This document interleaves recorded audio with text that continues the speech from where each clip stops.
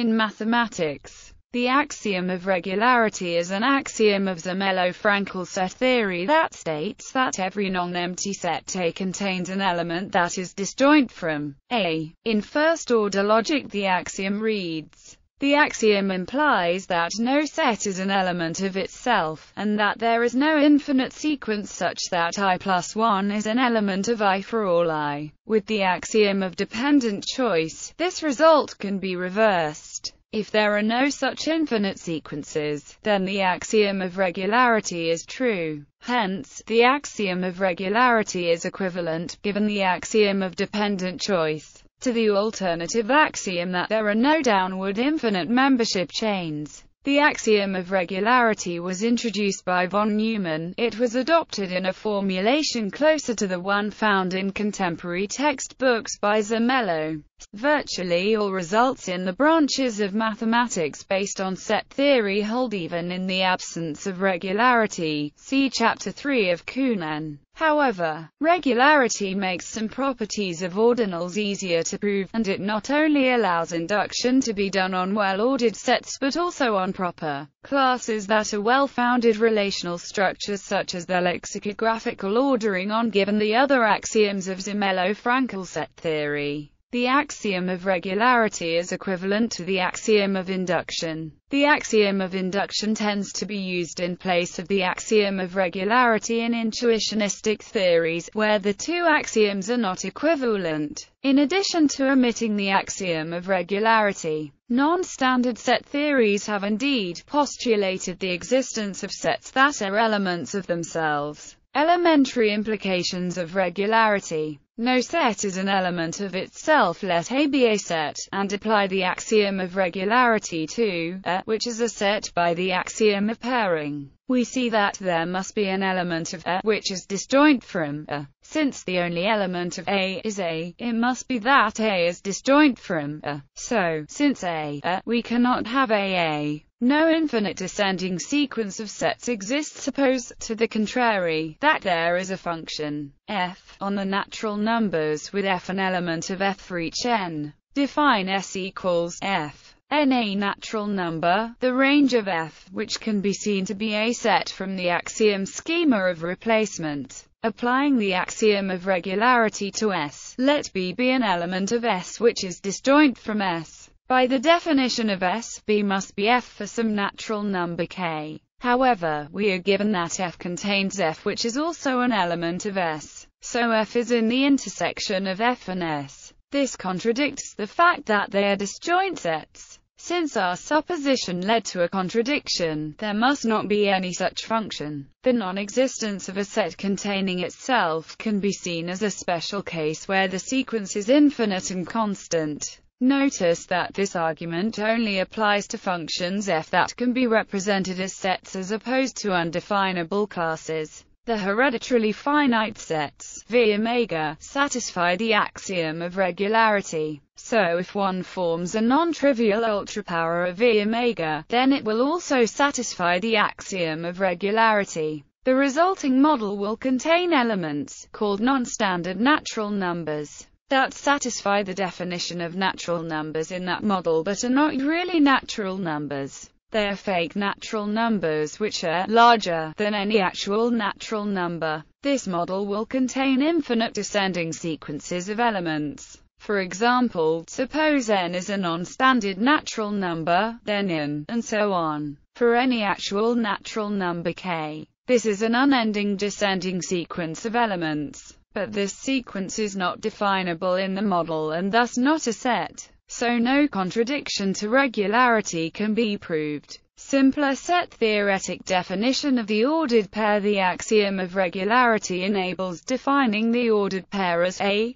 B. See ordered pair for specifics. This definition eliminates one pair of braces from the canonical Kuratowski definition equals A, B. Every set has an ordinal rank. This was actually the original form of von Neumann's axiomatization. For every two sets, only one can be an element of the other. Let X and Y be sets. Then apply the axiom of regularity to the set X, Y. We see there must be an element of X, Y, which is also disjoint from it. It must be either X or Y. By the definition of disjoint then, we must have either Y is not an element of X or vice versa. The axiom of dependent choice and no infinite descending sequence of sets implies regularity. Let the non-empty set S be a counterexample to the axiom of regularity, that is, every element of S has a non-empty intersection with S. We define a binary relation R on S by, which is entire by assumption. Thus, by the axiom of dependent choice, there is some sequence in S satisfying n plus 1 for all n in N. As this is an infinite descending chain, we arrive at a contradiction, and so, no such S exists. Regularity and the rest of ZF axioms. Regularity was shown to be relatively consistent with the rest of ZF by Skolem and von Neumann, meaning that if ZF without regularity is consistent, then ZF is also consistent. For his proof in modern notation, see Vaught for instance. The axiom of regularity was also shown to be independent from the other axioms of ZF, assuming they are consistent. The result was announced by Paul Bernays in 1941, although he did not publish a proof until 1954. The proof involves Rieger-Bernays permutation models, which were used for other proofs of independence for non-well-founded systems. Regularity and Russell's paradox. Naive set theory is inconsistent due to Russell's paradox. Set theorists have avoided that contradiction by replacing the axiom schema of comprehension with the much weaker axiom schema of separation. However, this makes set theory too weak, so some of the power of comprehension was added back via the other existence axioms of ZF set theory, which may be regarded as special cases of comprehension. So far, these axioms do not seem to lead to any contradiction. Subsequently, the axiom of choice and the axiom of regularity were added to exclude models with some undesirable properties. These two axioms are known to be relatively consistent. In the presence of the axiom schema of separation, Russell's paradox becomes a proof that there is no set of all sets. The axiom of regularity also prohibits such a universal set. However, this prohibition is redundant when added to the rest of ZF.